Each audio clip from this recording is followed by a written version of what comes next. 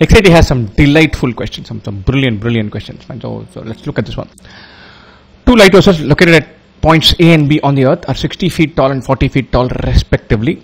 Each lighthouse is perfectly vertical, as you would expect it to be, and the land connecting A and B is perfectly flat. The topmost point of lighthouse A is A dash, lighthouse at B is B dash. Draw line segments A dash, B and B dash A. Let them intersect at point C dash. Drop a perpendicular from C dash to touch the earth at C. I know this diagram. I think we can draw this properly. This is a very common template, so I'm going to draw this very rigorously. So let's say this is A dash A. Then this is B dash B. This is 60 feet. This is 40 feet. We're going to join this. And join this. Let them intersect at C dash, and then we have a C somewhere in between. What is the length of C dash in feet? And so, first thing, this is a standard structure for using similarity. And so, what are the similar triangles? Triangle A dash AB and triangle C dash CB are going to be similar. Wonderful. That much is obvious. That much is clear. This angle is common. This is 90 degrees. Good. And then triangle AB dash B and triangle AC dash C are going to be similar. And so we know that also. And so let's use this. Obviously we don't know AC, we don't know CB, fine. But let's see if we can simplify. Fine. C dash C by A dash A. This by this. This BC by AC. C dash C by B dash B. C dash C by B dash B again is similar to, sorry, it should be BC by AB.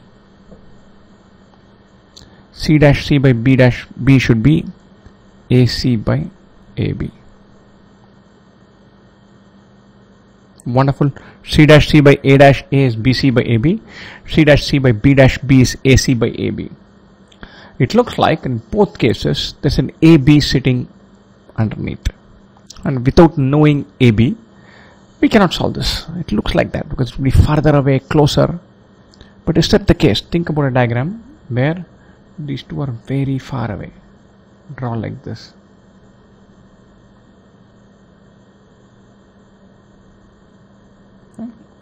This height could still be common. It could still be, this is less than B dash B, this is less than A dash A. There are lots of form-like ways of doing this, just writing down the formula. I don't want to do this. I want to do it the derivation way. I want to derive this formula once to see how it works. It looks like it should depend on AB. Originally, straight away, that's my first instinct. Then you look at it and you think about it and it looks like, look, maybe it is independent of AB. Maybe whatever be the height, AC and CB could change, but C dash C might not change. And so let's put this, let's call this as H. And so BC by AB we have and AC by AB we have. Both of them we have. C dash C is H. H by 60 and H by 40. You divide this by this, we get the ratio AC by BC. You divide this first equation by second equation, you'll get AC by BC. Wonderful. AC by BC, as it turns out, will be 3:2. Wonderful. We've got that. Now think about it. What happens now? C dash C by A dash A is 2/5. C dash C by B dash B is 3/5. We're done.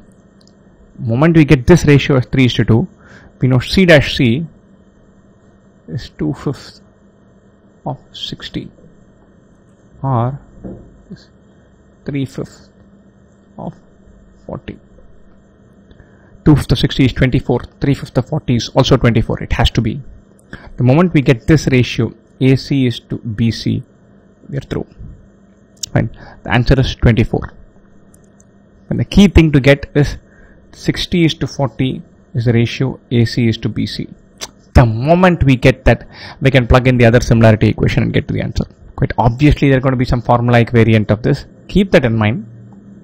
And so keep that form-like variant in mind, but it's not, you don't need the form-like variant. You can simplify without the formula. You can imagine the two sets of similarity triangles and then simplify, or better still, see if you can derive the formula.